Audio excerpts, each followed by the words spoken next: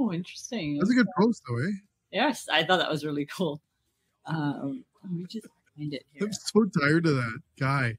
Look at me. Anyways. So a lot of people ask me, Shireen, what's my favorite guest to interview on the show? Yeah. Mine is tech companies like yourself. Right. Okay. Fair. Yeah. My favorite are restaurateurs and chefs. Like, sorry. Yeah. You know what? I get that. I feel like talking to Tim's going to be way more interesting than talking to me. So I think. No, I don't mean it that way. I'm teasing. I know, but that's okay. Dominic would say the same. We already did a show today, and you already gave me shit. So, I'm not supposed to swear today. I did that last night. Don't swear, because when you have potential sponsors like Sapsucker, you can't say those things. So I'm gonna say. But have you had Sapsucker?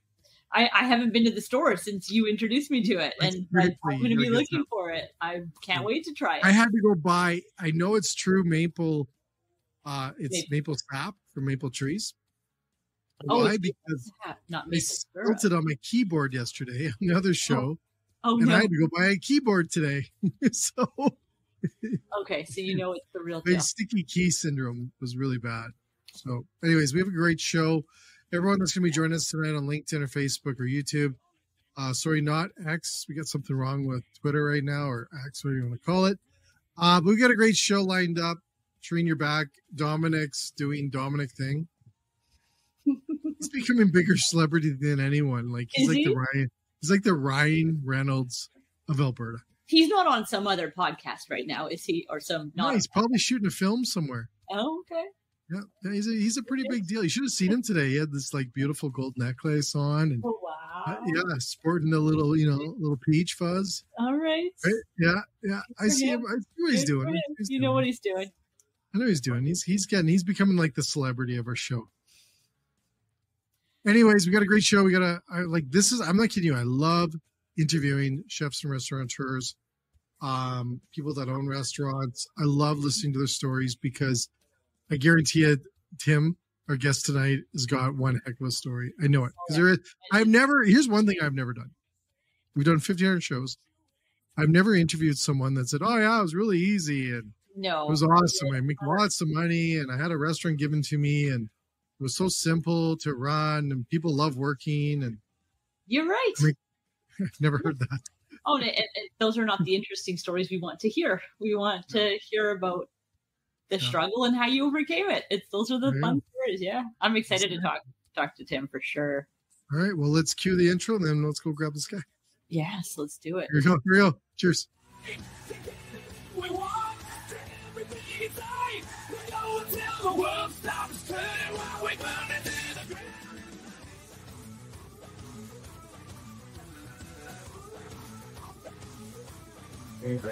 We're screaming like demons and swinging from the ceiling.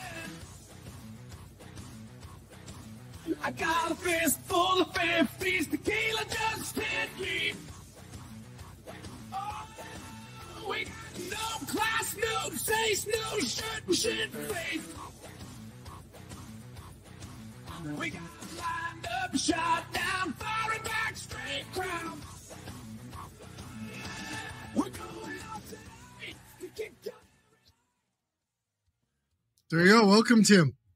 Hello. Tim. I had to stop doing the air drums there right before it came live here. Do you know what I was thinking about the other day? I don't know if you knew Ryan Smokin, but he was a good friend of mine. We used to do a show, and he used to own Smokes Poutineery, and he passed away last year.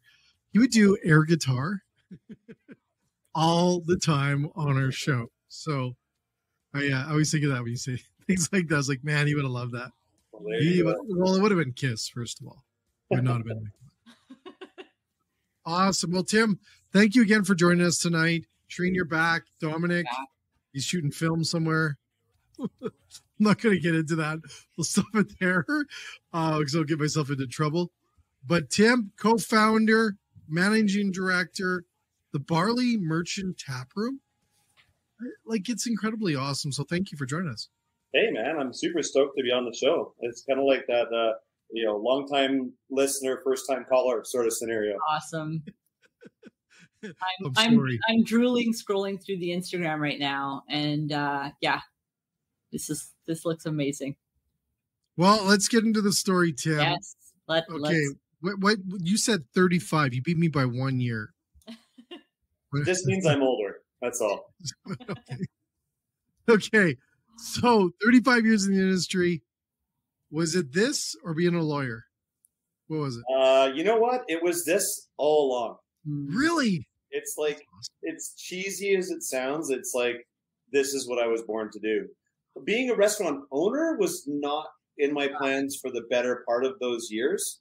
But it just kind of like led to that point where it's like, I got to stop working this hard for somebody else and do it for myself. I seem to have learned how to do a few things and wanted to put those to use. And there was a void in Langley for the type of place that we opened up, you know, a craft focused place where you could get all the craft beer on tap. There's several awesome breweries in Langley and we pour them all proudly. But I was like, man, somebody needs to open one of these places that, you know, where you can get some killer food and have a whole lineup of awesome beers. Man, somebody should do that. And Thank you for doing it, Tim. in my backyard. Love it. Yeah. So go back to the beginning. You said 35 years. Yeah. So you've always known this. Where did you start, Tim? Yeah, start us. Like, how do we go? Take us back. Are you that? I was the dirty bird. McDonald's. Yeah. You're the artist. You're artist. See, Me too. I'm gonna interrupt for a second. To all the people that say always knock and go, "Well, you'll be working at McDonald's." Look at this. Like seriously, I always say that. I know more people that drive very fancy cars that work at or did work at McDonald's. McDonald's teaches you a ton. I never take that for granted. That was the start for me as well, Tim. But yeah, it's your story, not mine. Yeah. Well, so I started at McDonald's literally on my 15th birthday. I made them hire me before I turned 15 because that was the rule. And I'm like, I want to work. I want to make some money. So I remember the first thing I bought with my McDonald's sunglasses was some Oakley razor blades. No, it's that was my first big check. Yeah. Yeah. It's real high priorities on what I wanted to spend my money on back then. But yeah, I was so parallel. I did it for 6 years. I was at KFC. And that's where you started at KFC. I call it Dirty Bird. Sorry. Oh, we have a Dirty Bird on our menu. That's what threw me for a loop. Oh, really? Oh, do you? Oh, there's the Dirty Bird. Yeah.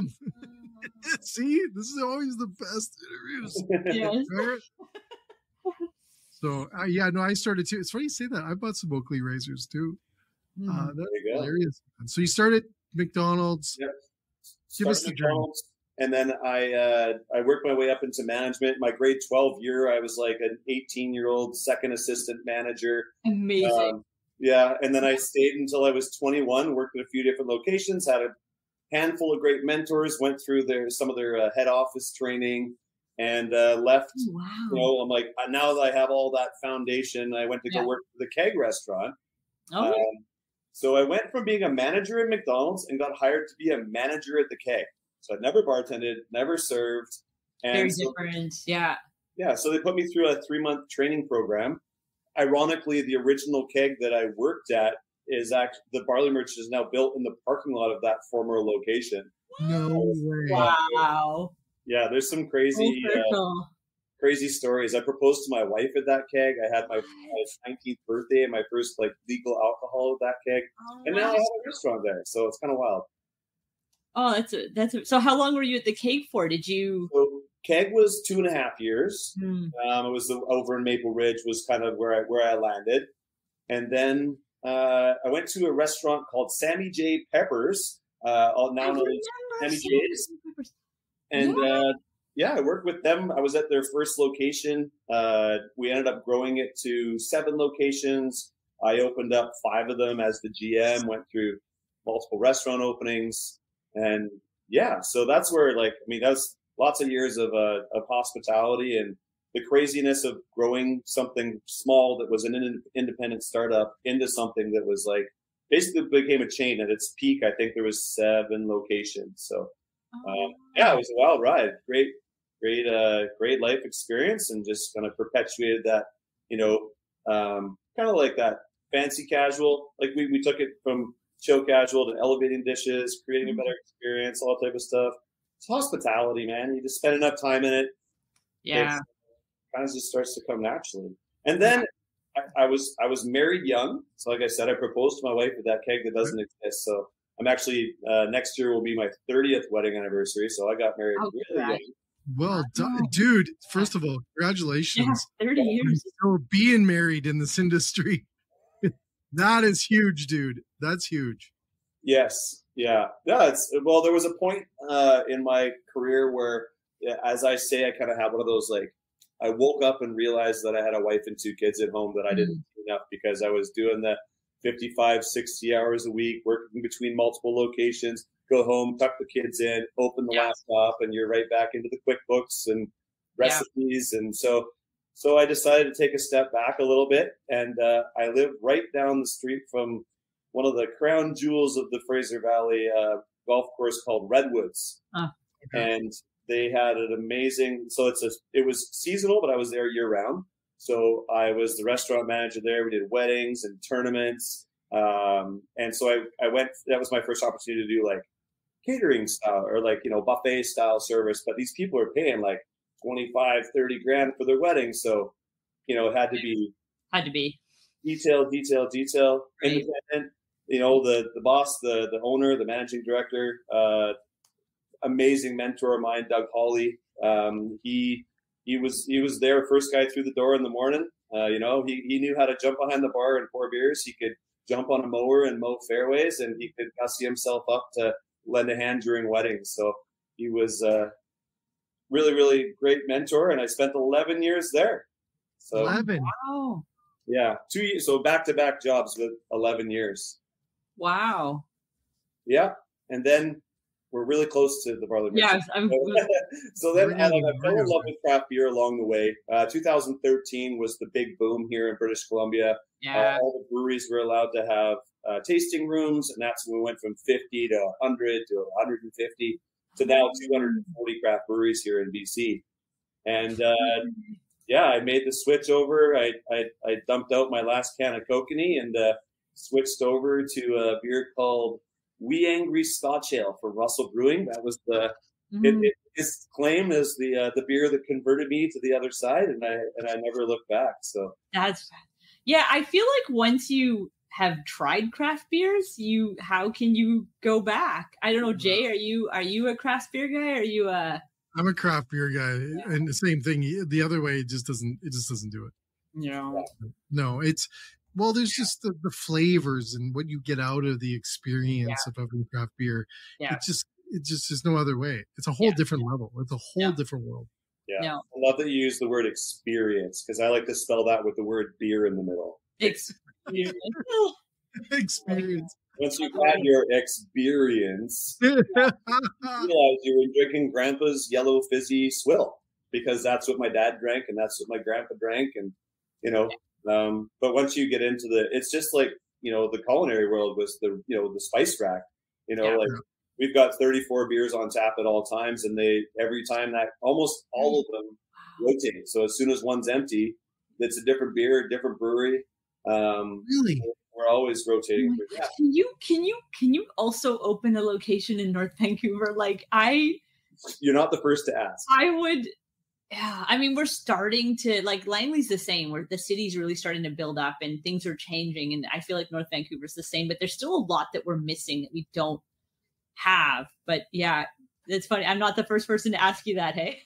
No, we do draw audience from pretty far because of our proximity to the highway. We get a lot of people where we're the middle ground. So somebody who lives in Abbotsford will meet in Langley just off the highway with their friends from North Vancouver. Right. Or people who work in North Vancouver who do business in the Langley area. Right. Coming to the restaurant whenever they're close by. But yeah, we get that. I get the same thing about South Surrey. People want to see us there. Abbotsford. I don't know. You're bang on. You're bang on. I was just talking to some friends today that were like, let's organize a dinner. We do it kind of, every quarter or something like that. And they're in Abbotsford. I'm in North Vancouver. Langley's is our meeting point. So yeah, no, I'm going to suggest this for the next one. But It's interesting that you said 2013, because I feel like I remember 15, 20 years. I don't feel like craft beer was even a thing. And now we have so many amazing options really all over. I'm sure Edmonton and Calgary have probably got some great options as well. So Saskatchewan. Saskatchewan does as well. Saskatchewan, Yeah. What change was it? Was it the rules? Was it so craft beer in BC goes back to 1982 when Horseshoe Bay Brewing opened. It's a really cool story because essentially the Coles Notes was there was Carling O'Keefe, Labatt and Molson, and we kind of all had just this monopoly. And then apparently there was some sort of conversation happening about how much they could all charge for their beers. So there was some price fixing or alleged price fixing. Oh, I see. Okay. And right at this time, you got this guy named John Mitchell who saw an opportunity to open up and make a different kind of beer that BC was about to welcome the world for Expo 86. And all we had was the yellow lager. So he wanted some traditional English-style pub ales and that sort of thing. So he put in an application to open this little cottage brewery in Horseshoe Bay. And it was right at the time the government caught wind of this. So they said, you know what? Yeah, you go ahead and open that. So the craft industry being disruptors, that's kind of how it all started. And that's how and then you had Spinnakers open up in Victoria, 1984. And then there's a handful of the OGs that kind of like did their thing back then. And a lot of them are still around. Vancouver Island Brewing, I think, was about to have their 40th anniversary. So it was around. It just wasn't mainstream. And I think that the beers that were available were probably a lot closer to where the actual breweries were. Right. But when that happened, when the tasting room thing, it really kind of took off. And it took this, they called it microbrew, right? Nobody calls it microbrew anymore. But it was just, that was how they described it. It was just these tiny little brews doing something different. And like, what's this one that tastes like bitter coffee? What's this one that tastes like pine needles and grapefruit peels? This isn't beer. And then now people just can't get enough of it. So that's basically just been the evolution. And here we are, 2024, like I said, about 240 craft breweries is kind of the number. Sadly, we are losing a few that struggled through COVID. They're kind of on the tail end, but I'm also, there's new ones opening up. There's actually one opening up not too far from us in Maple Ridge on a farm called The Patch. So it's like, there's an ebb and flow like every industry, but it's pretty competitive out there for them. That's why people say, like, do you make beer? I'm like, no. It's a very, very challenging industry. And I'm just grateful to be a place where we give we basically make this dance floor where all these amazing artisans, people who are passionate and talented when it comes to making this beautiful thing, crafting this beautiful thing. And we put it on tap so that everybody can enjoy it. And, I'm kind of we like to chase numbers. So we want to put every single craft brewery in BC on tap at some point. And we're having our 3rd anniversary next week. And we're sitting at 155 different craft breweries from around the province that we've already had on tap. Wow. And we're two orders away from 1,800 different beers that we've had on tap. 1,800 different beers? Yeah, there's an archive on our website, and I actually had to break it up into like alphabet segments. Serious? For one page, Wow, that's incredible. Yeah. So Tim, how much influence you got on the menu, like when it comes to food? Are you deep in that as well, or? Well, I do get to taste everything before it hits, but you know what? So, I came into this as the guy who absolutely loves craft beer and ciders. Like, that's just a real quick show. Yeah. We're not just about beer. We have 8 ciders on tap. All of our spirits are BC. We are BC exclusive behind the bar. Okay. So picture this, okay? So there's a beautiful restaurant in this image behind me, but when we took it over, it was November of 2020. So COVID, deep in COVID. Deep in COVID. It was an empty shell. So it had been a restaurant before, but it was completely gutted. All that we had was the washrooms were intact. The dining room was a big rectangle, and the kitchen had white tiles on the wall and the tile floor. And that was basically it. So all the stainless had been removed. all the kitchen equipment was gone. So we kind of had this beautiful blank palette for us to kind of work with. Anyways, so it's November, it's cold, there's no heat, there's one light bulb hanging from the middle of this like Shut up. No way. And I'm placing an ad because we finally got the keys to the front door. There's all this like all the casinos and anything catering related was still, everybody was unemployed at the time. Right. They were closed. So when I placed an ad that for a chef for a new restaurant opening, I think I was one of very, very few that was an option at the time, right? Because so I must have had 70 unbelievable resumes. So I'm like, okay, I'm going to whittle it down to 12. I'll set up interviews. I'm going to do 3 interviews, each day for the next 4 days.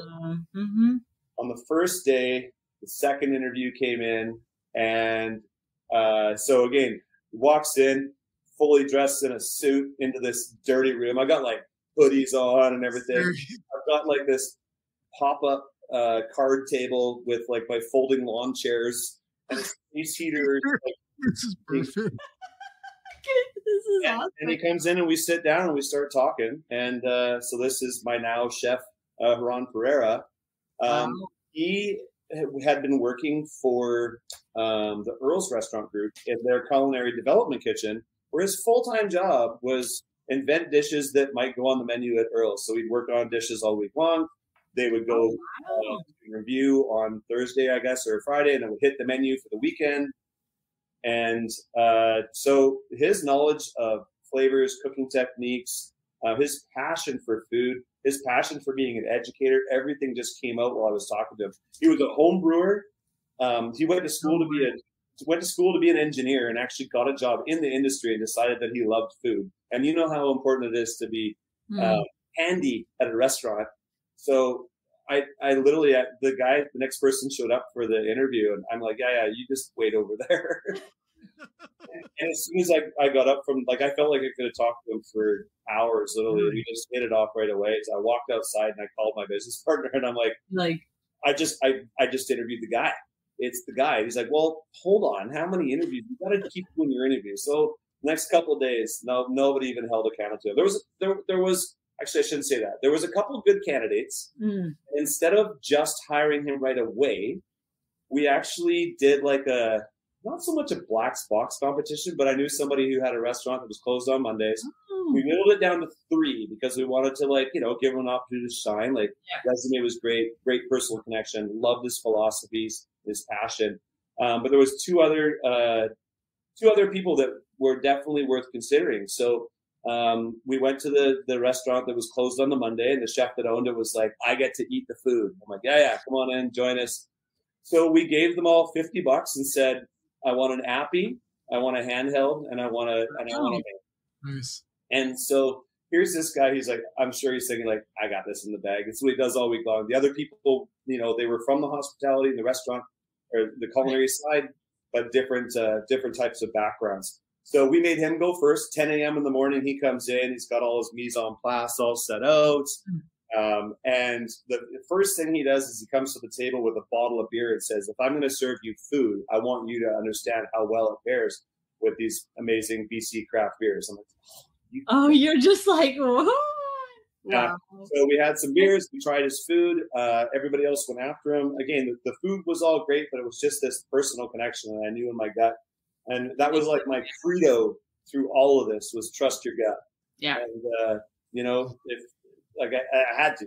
So we hired him, and he was employee 1, and we didn't end up opening until July 23rd of 2021. So he was with us for 7 months, went through menu development, went to the golf course that was closed down, used their kitchen to do our development because we didn't have the second location to go to or anything, right? So, yeah. So the question was, do I have any influence on food?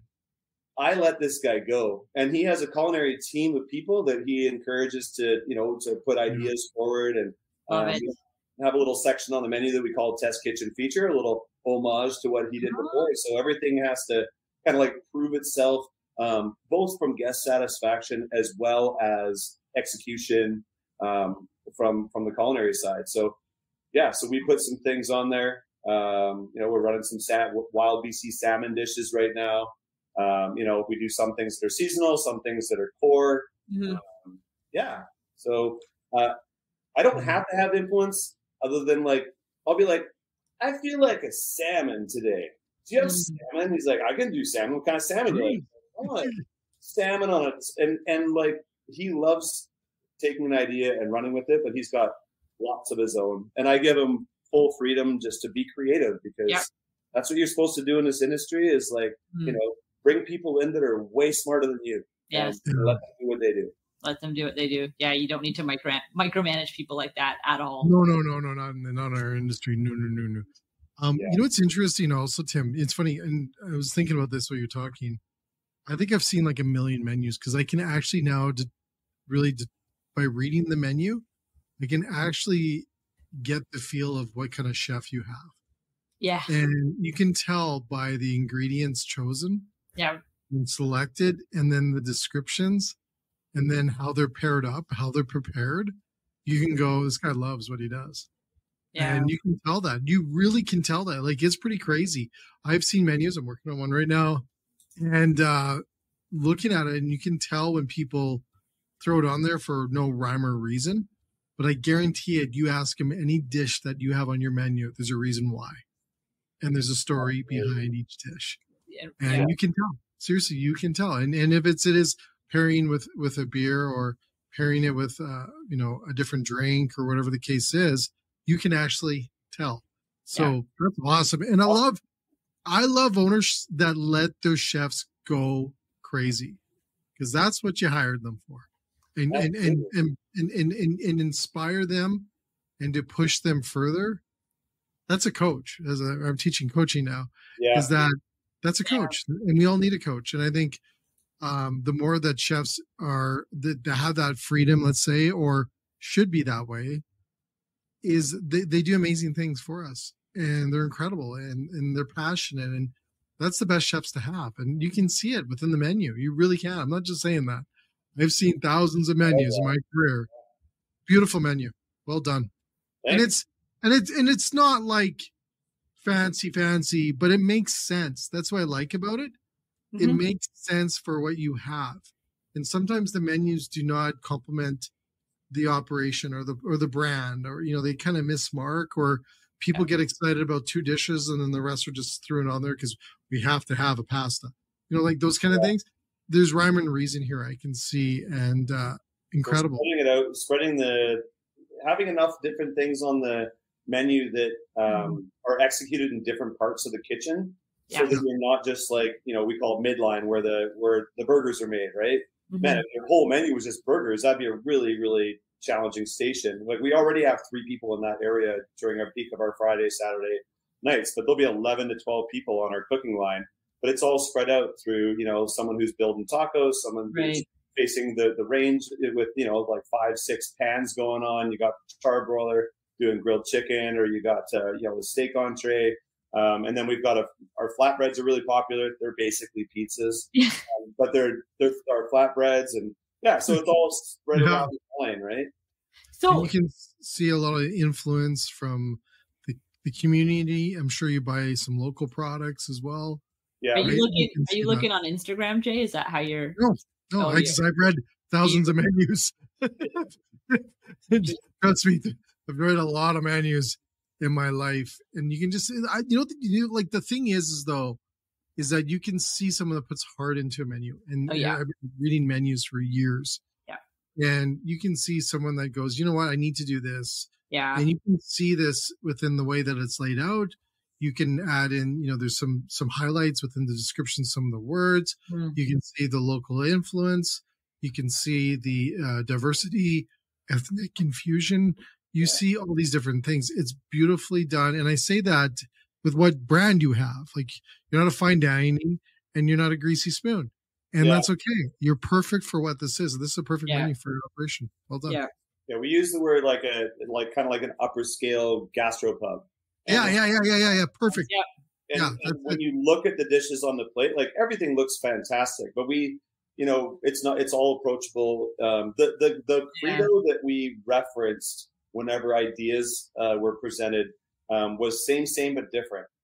And we Okay. said that because we wanted people to see the menu and see items that kind of look familiar. Like there's no beef dip, there's no clubhouse sandwich, there's no chicken strips, but there's other things that are on the menu, and it's like, oh, this is like our take on that. We don't have a Caesar salad, we have a Roman salad, right? And so I love it. And it's vegan, just randomly vegan, or vegetarian and vegan if you don't put the parm on it. But like the dressings are like, there's a lot of things that Chef has done. You'll see right at the top of the menu there where it says gluten-free menu, dairy-free menu, vegan menu. Oh, I see that, yeah. So we kind of set out to be as inclusive as we possibly could be. Everybody talks about target demographic. Yeah. What's your target demographic? I'm like, well, I want everybody who eats food and drinks liquid beverages. How do you do what you can to try to, like, obviously we support the craft beer industry. We're a burger place that also has awesome entrees, but you could also just come and have a bunch of tapas at the table and share with your friends and sip and talk about different beers on your flight, or you can lean into some whiskeys, whatever it is. But the idea is to create multiple different types of experiences.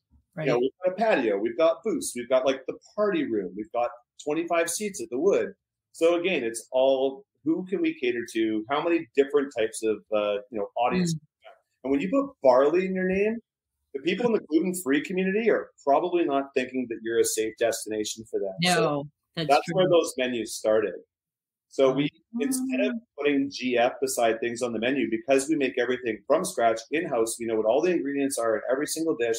Our fryers are 100% gluten free of gluten because we use this amazing flour called the good flour that's made with rice and tapioca starch. Serious.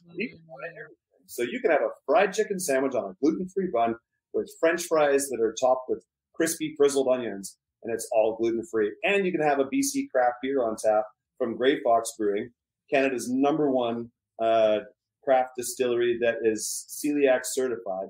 Oh, wow. So I was going to say, is it certified? Because I know some celiacs, and they won't go near it unless it's certified. Yeah. And I heard it's hard. Yeah. Like it's you don't throw those certifications around too easy. Yeah. Well, because it's an allergy. Like it's going to be severe for some people. Yeah. Absolutely. Yeah. We hosted a dinner for the BC Celiac Association. Everybody was terrified. Serious? Yeah. So we had a dinner for 40 at the Barley Merchant. Yep. And so we, freaking love it.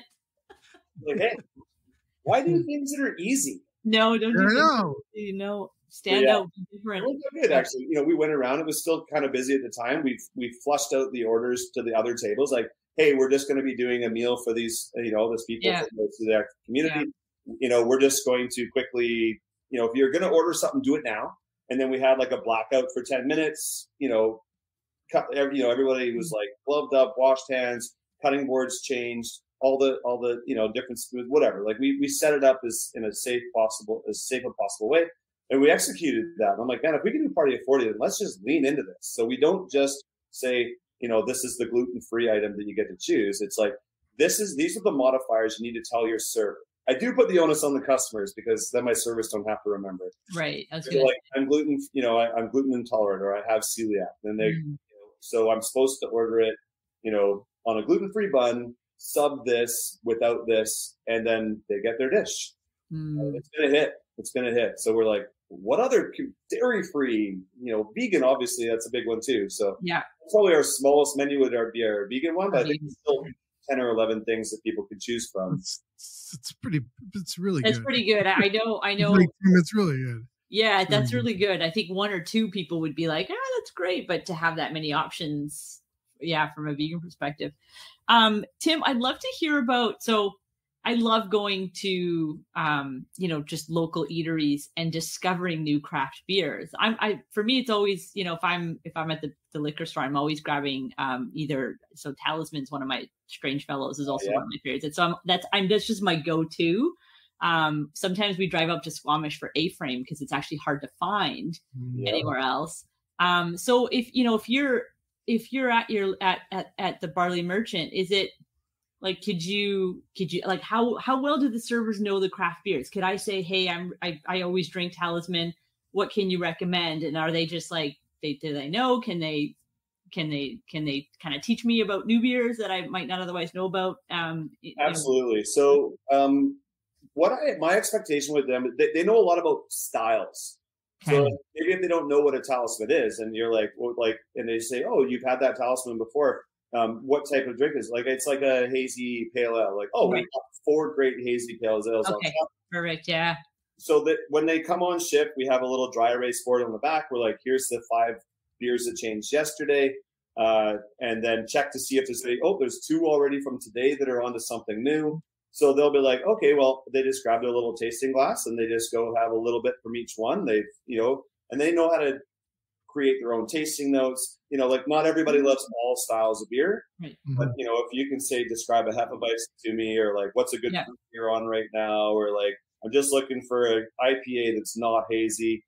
Right. They're able to figure out, it not, and sometimes it's one beer and sometimes they're like, let me make you a whole flight. Oh, okay. Tim, do you get any requests on non-alcohol? We do actually. We carry a handful. We don't do any on tap because there's, one, I don't want to waste a tap for something that like I do move quite a bit. So yeah, I can do that. With quality control, as I understand it, when you keg non-alcoholic, on the like in the lines, they don't have certain things. I don't know the science behind it, but there's conversation about that. But I'd rather just grab a nice fresh can from the fridge and crack it. So you talked about Strange Fellow. We have an amazing. They have a pale ale called Nevertheless. Really? it's a non-alcoholic. I'm just on their website right now. Is it? It's fantastic. Yeah, my buddy Jonathan was there today, and he gave up booze a while back, and he loves our variety. So we have that. We have 2 beers from Phillips has a line called Iota. Okay. So a blackberry lemon sour, and we have a pilsner, and then we also have we carry kombuchas from a local company called Culture Craft Kombucha. I love Culture. And we also have alcohol-free cocktails in a can. Cool. Called ALO. So yes, and we do mocktails. So we have those. Do you drink kombucha, Jay? Are you Do I do. Culture makes a cream soda. I ran clubs for a long time. So good. So I gave up drinking a while ago, or I would have been done. But I was like, we don't go there anymore. I'm gonna mail you some Culture cream soda. Sure. It literally tastes like the old pick-a-pop. It does. Shut up. No, I'm not joking. And it's kombucha. Like it's serious. Pick-a-pop. Oh my God. Yeah. How do we do it? Remember you used to. It's even better with a shot of vodka. Oh, I have not tried that. That is be my weekend. All right. I say it's like it doesn't have those flavors of that a lot of times you associate with kombucha, where it's kind of like that funky vinegar sort of flavor. They lean into it. Seriously. And their whole line is like that.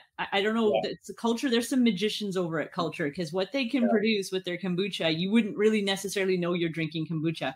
Yeah. So Dan Larson, one of the founder of Culture Craft, was one of my line cooks at Sammy J. Peppers in Metrotown. Sure.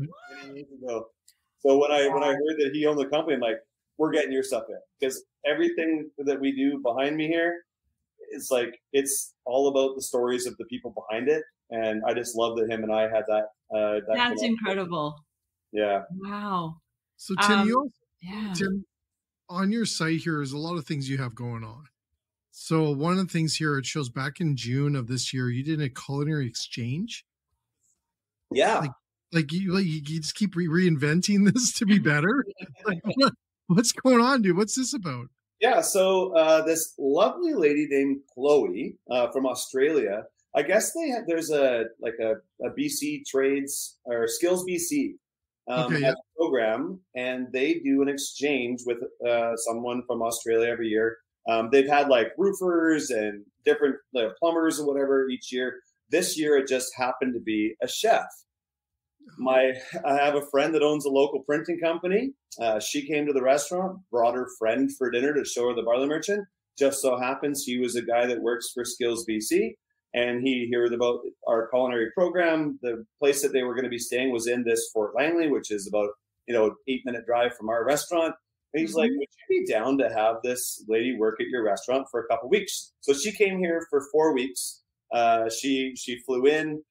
She spent some time at the culinary VCC, I think, in Vancouver, and like got some other opportunities. But we had her for 2 weeks. So we outfitted her in barley merchant gear, put her in the kitchen. First week she prepped, and then the second week she was cooking the line.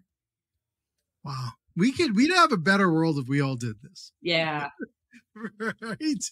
Yeah. That's awesome. We sponsored a hole at the Langley Chamber of Commerce golf tournament where we were out there raising some money for a local charity and serving up some tacos. And we're like, you should come.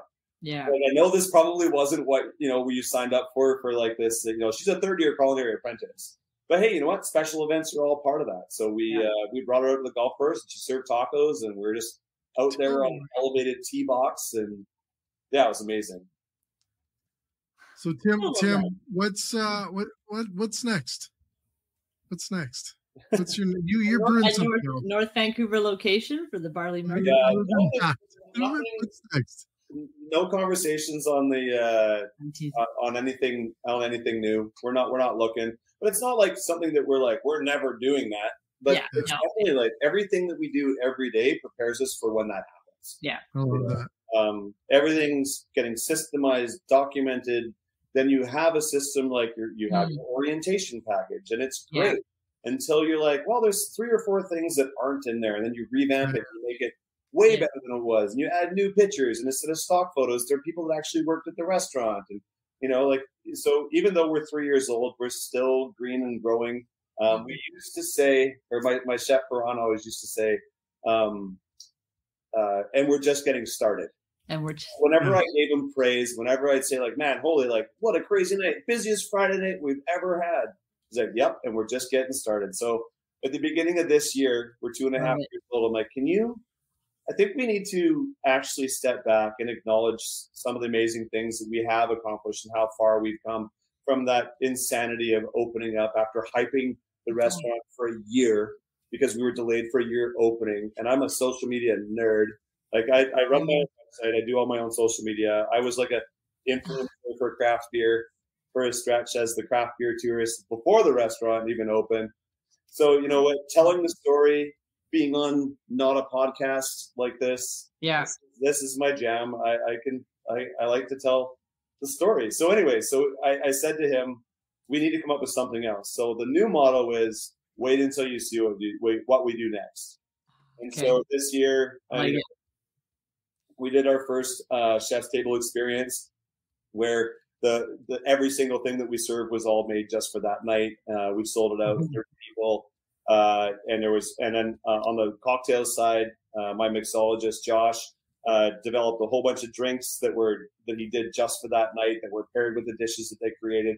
So that was a lot of fun. We do an event called Craft and Canapes that's part of the Langley Craft Beer Week, where we bring the whole culinary team out into the dining room and we set up chef stations and we sell the whole restaurant out, 185 people. And we throw a party, live music, and people just walk around and try all the different foods. Sure. Yeah. Oh, that's so awesome. So we're having fun. You want to know what's next? Nobody knows this because it just happened today. I ordered 6-ounce wine glasses. So we do beer flights, we do cider flights, we do whiskey flights, but we only have 8 wines altogether. But we always get asked, can we get wine flights? I'm like, no. Like we don't have to buy the bottle. Everything we do is on draft. But hey, you know what? Some people want to try 4 wines. Mm-hmm. So I brought in some. I just got in 2 weeks' time. We'll probably kick that off. So it's an option. It's there. I can see that because the ladies that I would want to go visit, they're gonna want wine flights. I just know it. I'm the only one that drinks beer in the group, so they're definitely. So that makes a lot of sense to me. And so it would be BC. I guess it'd be the same thing. So it's all BC. We're limited because all of our wine comes in kegs and pours from the draft tower. We are limited on the options where the wineries, aren't, or where they also put it in kegs.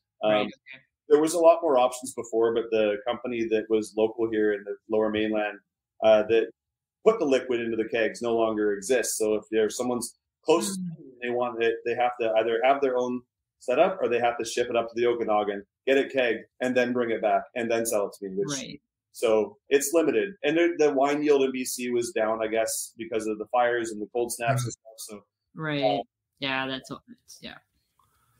Well, Tim, I first of all, I want to thank you for joining us on our show. I like Shireen. That's what I'm saying. Like people that run restaurants, chefs. No, you're right. Favorite guests. You guys tell stories so good. And the other thing, Tim, I know it wasn't easy. Like you open a restaurant during the pandemic, dude. Like it doesn't get harder than that. Like and hats off. Like seriously, hats off. Great menu, amazing business in our industry, and thank you for making it cool, and thank for making it places that people want to work at. And honestly, I just can't thank you enough. And I love it. Like I get goosebumps. I got goosebumps. And it's been a while since I've had a restaurant owner on my show for a few weeks, and it's my favorite. Like it makes my week, and I love hearing it because it inspires others, and we need more people like you to inspire others to do these things. And thanks, to do it during COVID, you don't get more gutsy than that. And well, we were in it. You were in it. You just had to see it through. Yeah. We actually lucked out. Quick note on the COVID thing, because we spent 8 months negotiating a lease, and the day that we finally decided, like, okay, this is it. We've all the things are done. It's all in there. The lawyer says it's all good. We took delivery of that lease 3 days before Dr. Bonnie Henry. It was March 15th. So she shut everything down on the 16th of March because it was the day before St. Paddy's Day. And so here we are with this lease. My business partner was on his way back from visiting Thailand. And so we were just going to get together on the Wednesday. And when everything shut down the Monday, we didn't touch it. So 5 weeks went by. We get a phone call. Hey, just checking up. We never got that signed copy of the lease. And we're like, yeah, restaurants are closed. And we're not. Yeah. So we managed to convince them to go back to the negotiating table and got a couple safety nets in there in the event of public health orders that should help us survive. But again, like, so there's talk about silver linings, trusting your gut, all these things. Like there were so many curveballs that were thrown at us during COVID. And I just adopted the mindset that, like, if it's shitty now and you can't see why that happened, then just wait, because eventually you'll be like, you know what, this actually worked out, you know? So, yeah. Wow. Well, I always say this, and I said this today on a different meeting, is that you really, in this, sorry for the analogy, but you're close to the ocean, but you really determine a good captain or a good leader when they can navigate through choppy water. It's not when it's all perfect and calm. That's not when you know that you're a true leader or a true developer of a business. Yeah. It's when you can navigate it through those tough waters. Yeah. And it wasn't tougher than that, man. It hasn't gone tougher than that. That's the Cadillac. So hats off. It was a wild ride. Thank you. Yeah, unbelievable. Army. We have almost 100 staff, and like, look at that. Nothing we can do it happens without the whole friggin' team, like, towing the line every single day, man. There's a lot of moving parts at the old barley merchant here in Walnut Grove. Wow. Awesome. Well, thank you again, Tim, for joining us. Yeah. And everyone, please check it out. If you do, I will when I'm in the Vancouver area. Hey, if I find out you came to Vancouver and you don't make your way up I've got a few stops over there. But definitely amazing stuff. And thanks so much, Tim, for reaching out and being on the show. And it means a lot. Really, you inspire so many others across our country and in the States too. So all the best. All right. Thank you, Tim. And Shireen, make sure you hit me up when you come out. I run my own socials, so shoot me a message on. I 100%. I will shoot you a message. I'm going, because this is like beer and burgers. That's it. That's my jam. So I am there. It's awesome. Pleasure to meet you. Thank you. Yeah. Cheers. Bye. There you go, Shireen. Wow. Yeah, ain't that cool? Best interview. Can I co-host all the restaurant chefs? Me and Dominic get the other ones. No, that, you know what? You're right. Like they're storytelling. That's what it is. The storytelling, so much, there's a DNA, and there is I've interviewed hundreds and hundreds and hundreds of chefs. Yeah. And owners and restaurant owners and and people in our industry, there's a DNA, and I don't know what it is.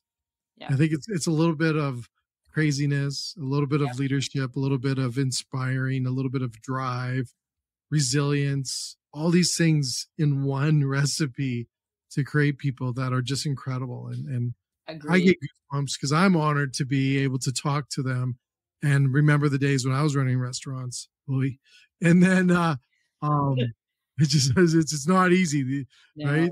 Like, Tim makes it sound like it's easy. It ain't easy. And I don't know, like, we lost a lot of places that I loved during COVID. I just would every time it was, I'd drive by and it was closed and I'd go, it was, I don't know how so many of them were able to get through that. That was I had so many moments where you had to, like, honestly got choked up. Yeah. A lot of the times, because you would see people, and I don't know if a lot of people know what's behind a lot of these businesses, but no, they don't. There's homes that they may have a mortgage to get the business.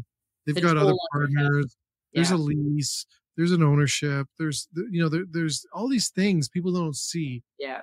Because they're having an amazing experience or see this beautiful restaurant. Yeah. Trust me, there's a lot of work that goes into those, and to have people like Tim in our industry, like I just wish we could have like that everywhere, because we need more of them. And our industry is getting tougher and tougher. And, bad media gets out there and tells us how hard it is. Or my favorite, I was so mad during COVID because I was like, could you stop getting in front of a closure of a restaurant with a mic and saying we lost another one? Mm-hmm. And I'm like, quit it. You're not making people want to do this. Right. So we need more people like Tim. Right. And, I'm grateful. Awesome time. Thank you again for joining. And Dominic, you missed a goodie. You missed a good one. Yeah. You missed a good one. And I'm going to enjoy my sapsucker and listen to this later. But awesome. All right. Thank you, Jay. There you go. Another one done. Yeah. Yay. All right. Have a good night. See you, everyone. Bye. We want everything inside. We go until the world stops turning while we burn into the ground.